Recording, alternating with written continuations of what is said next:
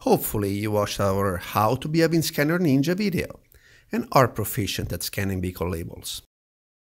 Well, occasionally, scanning the barcode is impractical.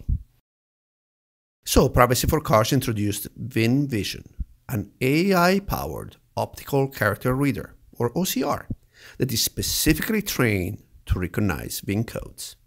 Just tap the OCR button and make sure the full VIN is in the camera view.